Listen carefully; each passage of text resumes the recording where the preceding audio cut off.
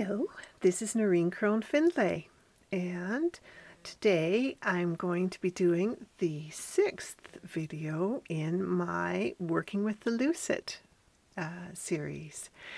And today's video is about how to make gorgeous Celtic interlaced hearts on your Lucet or with your Lucet cords.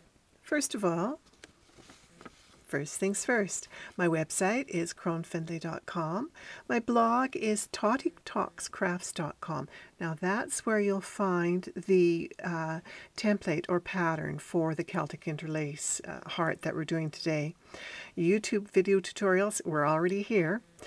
And Etsy. Now that's an important one for you to know. You can go there to buy my Lucets made with love by me with my own little hands, and also all of my spool knitting patterns and ebooks on Etsy work beautifully with the Lucet. To follow me on Facebook, go to Noreen Crone-Findlay Designs, and there's no dots or dashes in there, and just click follow. I'm going to show you a shawl that I used one of my Celtic Interlace hearts to embellish. So I'm just going to turn off and do a quick edit over to the shawl. This is a shawl that I wove, and I used Lucet cord to make the Celtic Interlace heart and stitched the heart onto the shawl. And I also used Lucet cord to make the contrast edging on the shawl. So your Lucet is your best friend for embellishing woven, crocheted, or knitted, or even purchased sewn things, or things you sell yourself. And the spool knitted hearts, or Lucet Celtic Interlace hearts, are wonderful for so many things. So what all can you do with your Celtic Interlace heart besides using it to embellish garments or bags or hats or accessories? Well, why not use it as a yarn bomb? Take and put a thread here or on one of the shoulders of the heart, hang it in a tree, and maybe put a little note on it saying, "Here's a little heart for you." And so yarn bombs, that's fun. How about a Christmas ornament? The Swedish people have always used hearts on their Christmas trees. So Christmas time. How about Valentine's Day? I'm going to show you how to make different size Celtic Interlace hearts, and you can use them to embellish your scrapbooking or greeting cards as well. So there is absolutely no limit to things that you can do once you're making your Celtic Interlace Lucet cord hearts. What do you need to make your Celtic Interlace hearts? Well, of course, you need one of my gorgeous little Lucets that I designed and make and sell in my Etsy shop. So you have to start with that. And then you'll want a tape measure and scissors, and having some pins and needle and thread. That's all good too. You can also, if you're not going to use your Celtic Interlace heart on a garment, then you can use a glue gun, a hot glue gun. If it's going on a garment, you're going to want to make all the connections with needle and thread. If it's going to be an ornament or a yarn bomb, then using your glue gun or glue is fine. You also need, of course, yarn or fabric strips. I've made my cords with a combination of both. I've used torn up fabric strips and fabric strips that I cut from a t-shirt that's no longer being worn. And you'll also need to go to my website and get not my website, my blog, and get the template. So let's get started. First of all, if you don't know how to use your Lucet to make Lucet cords, you're going to need to go to the first video in this series and make yourself some Lucet cords. So go make yourself some Lucet cords and then come back here and we can talk. You've made some Lucet cords? Great. Now we can get to work on our making some hearts. Let's measure this one. I just had, I was doing a maker's fair this weekend, and so I had my Lucet with me, and I just was making cord with the with this old t-shirt fabric, and just made it. You know, I just kept going to the length of this particular strip, and this one is, you know, it's only a couple inches longer than normal for, which, let me tell you what normal is. Okay, if you're going to work with fabric strips or thick cords that you've made with multiple strands of yarn held together, you're going to want to make a cord that's 24 inches long. I think that's 60 centimeters. I think that's right. Does it say on here what? How many centimeters is 24? It is 60 centimeters. Okay, if you're going to use just one strand of yarn or thinner threads, then you'll make a smaller heart with that and just do 12 inches with that. If it's a bit longer, a bit shorter, not to worry. You can cut it and trim it. If it's too short, that's okay. You just leave off the curlicues. If it's too long, you just add a bit more curlicue at the side.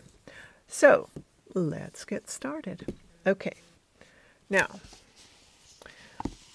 you go to my blog, and you'll get a copy of. So I'm just going to move the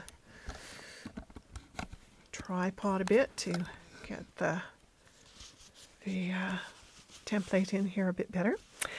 Go to my blog and get a copy of the template. I'm going to, sorry for the awful noise there. I'm going to just fold this so it goes better into line for me. There, that's better. Always working around the tripod is ever so clumsy. Okay, so you've got your template. Now, take your 24-inch cord. We're going to start by doing a 24-inch one because I want you to get the mechanics of doing this first before you start working smaller, because once you know how to do it, it's so quick and easy. You'll just be thrilled, and you'll be whipping out Celtic Interlace hearts like nobody's business. Okay, so I've put the ends together. I've folded it so that I now have a fold that is in the exact center of my cord. I'm going to check see if my hot glue gun is ready to go, and I think so. Okay, I'll flip it around here. All right, so I've got it folded in half. I'm going to put that fold down at the point of the heart. I'm going to take the left hand cord and push it to the right, and the right hand goes to the left. Now I'm going to put a dab of glue to hold that cross. Usually I have a container, a yogurt container or a glass cup or something with water in it, because when I hit myself with the hot glue, it's usually excruciating and I'm yelping, and I need to hit the water with it. Okay, so this is going to be a bit short. This one's a bit short. So what I'm going to do is I'm going to push my cord up a little further, and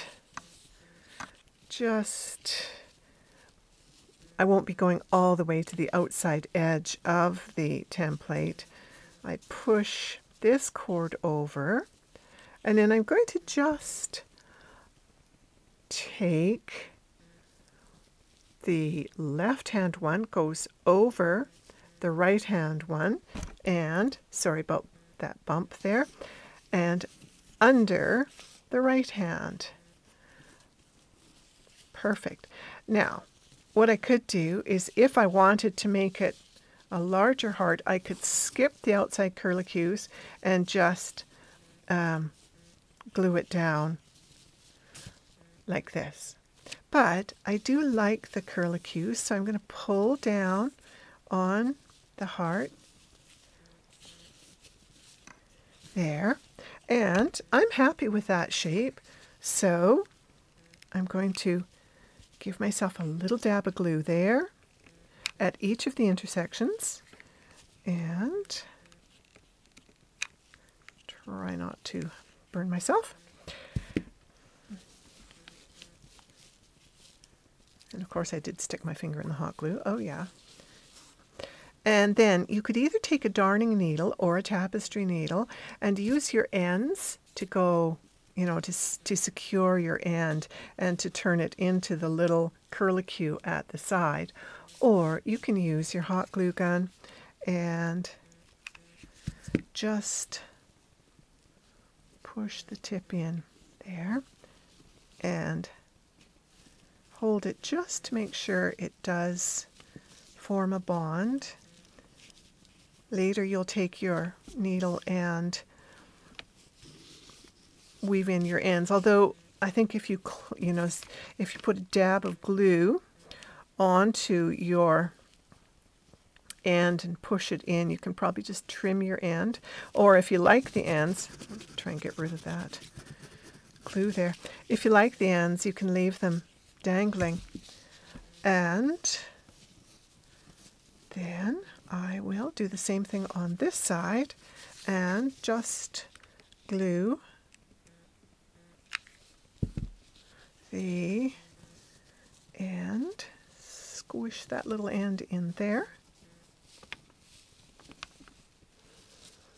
and we have one Celtic Interlace heart. Quick and easy, isn't it? So you can yarn bomb your entire neighborhood with Celtic Interlace hearts. So there's one. Now, I think this one is closer to the 24 inches. Let me just measure that and see. I ran out of, this was like a fat quarter or something, and so it didn't make a lot of fabric strips. So that's why some of them are a bit short. I think this one is the exact right length. So let's just, quick like a bunny, zip through that. And you'll see when you have your cord the actual 24 inches, it does follow the template pretty closely. So you just, and it doesn't matter which side you take over under first, it's just that you are going to be going over under, you're going to weave it, as in Celtic Interlace, it is interlaced. There we go. See, this one, being the 24 inches, does fall very closely into the lines of the template. And I'm going to do one that's actually longer than 24 inches because I want to show you what you can do with just giving it a bit extra curl. Whoops, I don't want to get the hot glue onto the velvet tablecloth. Not so much. Just going to squish that end in.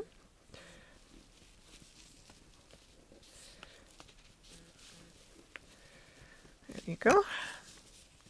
And over here. And like I said, to make a yarn bomb, you would just take a needle and thread and put a loop of thread, or you could use a paper clip and open it up, fold it out, and then put the put one end through here, and it would be like a Christmas ornament hanger. And that's how you would use this as a Christmas ornament too, is to hang it from the top cross point. Now with a cord that's longer than 24 inches, you're going to get a slightly larger heart. So I'm just going to, so you can see you're just using your template as, well, as a template, just as it's not required reading, it's suggested reading. Okay, so we'll want that one to go, because this one goes over, we want this one going over here, and then that one will go over there and under here. So when you're looking at it, you always want it to be over, under, over, under. You don't want two overs, which I just noticed on the other one, I have two overs. Yeah, oops. Okay, do as I say, not as I do. All right, so we'll quick like a bunny glue those little darlings down. I wonder, I should probably show you what I mean when I say open up a paper clip, because just saying open up a paper clip may not actually mean a whole lot. Is that one glued? Yeah. Okay, so because this one was longer, I get to curl in my interlace more. My little twirly at the end gets to be, or you can leave it further out and connect it out here.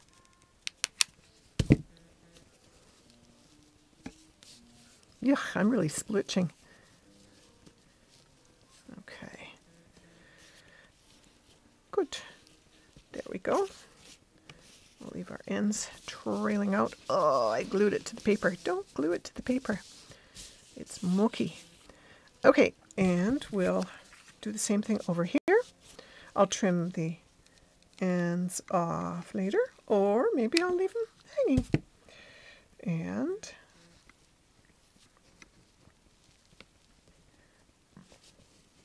there we go. So when you have a cord that's longer, you get a bit more twirly bob out here. So now let's do it with a shorter one. This is regular, I would say it's about a sport weight yarn. And same thing, we're going to fold it in half, and at the very end we will put a little dab of glue and fold that over. Okay, then we're going to take the right end down, and then the left end down, and the left end is going to go over and under. Of course, you can reverse it depending on how you've made your glue.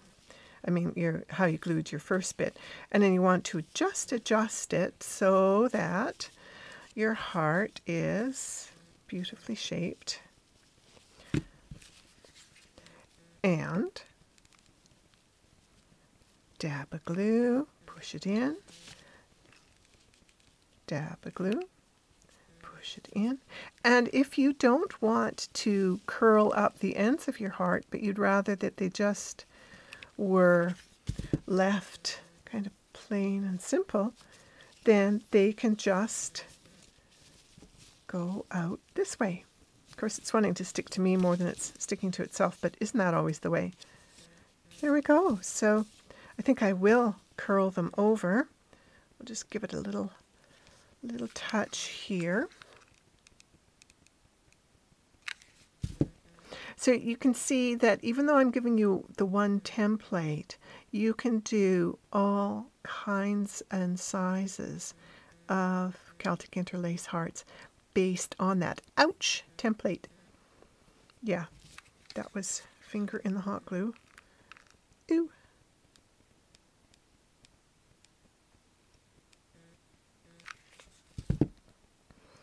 And we'll just push and squish that little darling in.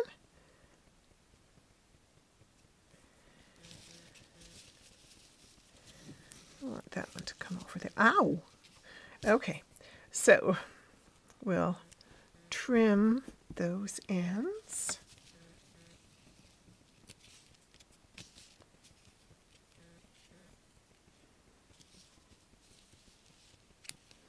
So you can see that you can make a, really beautiful cards using the Celtic Interlaces, or scrapbooking, or,